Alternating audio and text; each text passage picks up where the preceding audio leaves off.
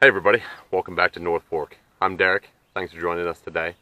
It's a nice evening here in North Fork Hollow. It's about 90 degrees. At least it's not raining. It's a little warm, but at least it's not raining right now. So I'm getting a little late start getting out. Got home about 45 minutes ago. Had a couple things to do on the computer with some other videos. But mom and the kids aren't home right now. They're all swimming at a friend's house. What kids should be doing on a warm summer evening like this. So it's just me here. So wasn't sure exactly what I was going to do. There's a couple things that I could work on. Well, there's a lot of things I could work on, honestly. But what I decided to work on, I'm going to go down here. Video or two ago, moved around some of the fuel tanks down on the lower landing, as I call it. And I got 4 barrels of off-road diesel. They're not totally full, but need to get those up into the one tank. Get rid of those barrels. I'm done messing with barrels and cans and stuff like that. So I'm ready to get all my fuel into tanks where I can dispense it a lot easier. I can call up a fuel company and just have them bring out 100 gallons whenever it's convenient. So I need to get that fuel up into the tank. So I got a 12-volt pump here. Take the truck down so I can run it off that battery. See if it'll pump it from the ground up into that tank. In the past, what I've done, I've used the backhoe, wrestled the barrels into the backhoe bucket, strapped them in, lifted them up, and either siphon them in or use a pump up there. But I think I've got enough hose that I can reach up there. So as long as the pump will pump it, I think we can get that fuel into the barrels. So let's go down here and see what we can get done. Alright, so show you a little bit what we got going on. So I've got these 4 barrels behind me. They have off-road diesel in it. They need to get up into the tall heating oil tank, the tallest one up there. So should be able to fit it all in. Got this 12-volt pump, just a cheap eBay or Amazon one. Runs off of 12 volts. Just took it up to a battery and it's got a switch on it. So I ended up, I didn't have a solid hose long enough.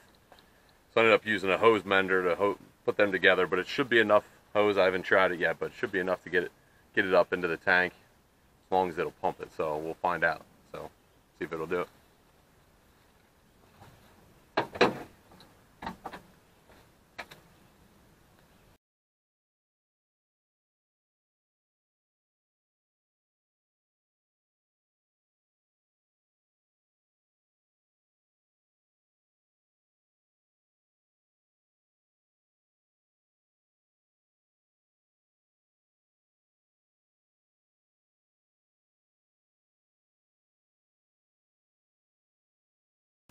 Sounds like the pump's running. I'll have to go up and check to see if it's going in.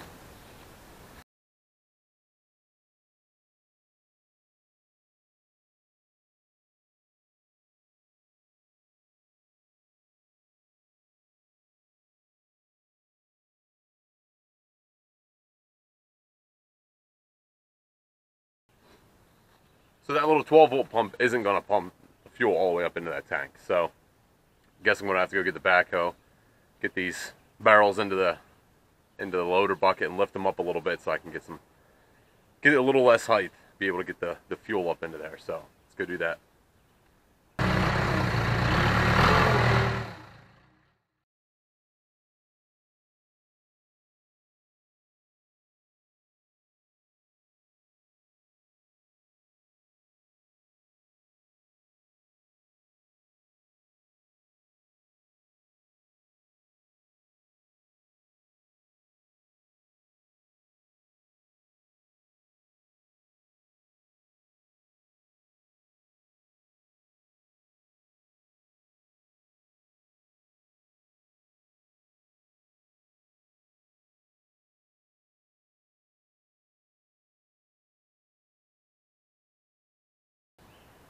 So this is what I'm trying to get away from. I'm trying to get away from using barrels and putting it up into this tank with pumps and all of that.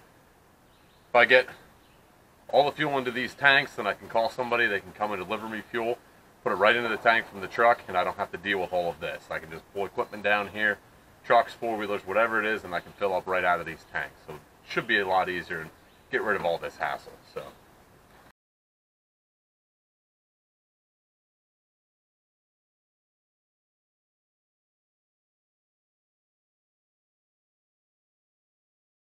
Alright, so I went and got another battery, just an extra battery. We're going to hook it to that. When I had it hooked to the truck battery. It must be some kind of capillary action that comes through the wire somehow, and it ends up coming out the switch, and it was dripping pretty good. So if I can hook it to this battery and eliminate that from happening, the dripping will be better. But this is the whole thing I was trying to avoid, was dealing with batteries and the barrels and lift them up on the backhoe. So alright, I didn't check that battery before it came down, but should have enough charge to get through there, so hopefully that'll keep it from dripping and leaking out now. We'll be good.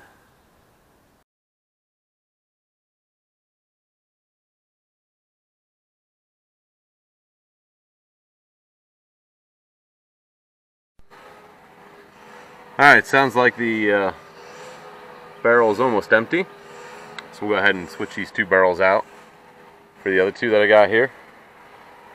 And we'll get the rest of the fuel into the tank.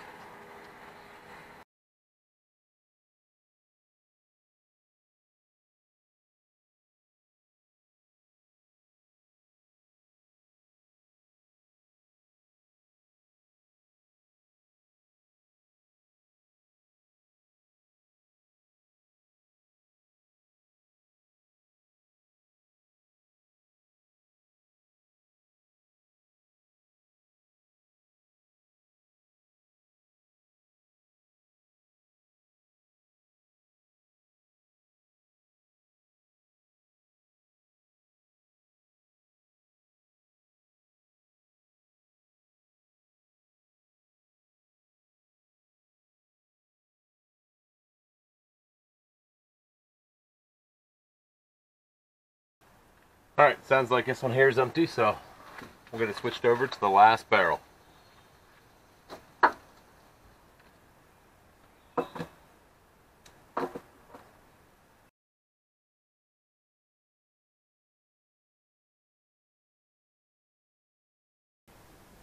Alright, so this last barrel is almost done pumping up into the tank.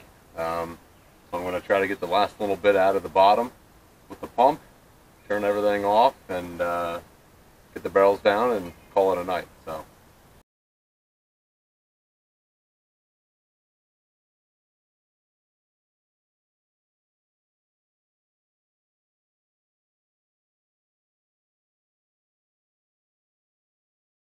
Alright, so that's it for today's video. So that was took a little longer than I expected because I had to go up and get the backhoe, and it didn't work the way that I thought it would, but pump ended up working. It just didn't lift it quite as high as I needed it to. It is a good little pump. Probably only about $9 or $10. If I find a link to where I bought it from, either eBay or Amazon, I'll put it in the description down below. But I needed to get that done, so glad I could do that tonight. So thanks for watching, and we'll catch you on the next one.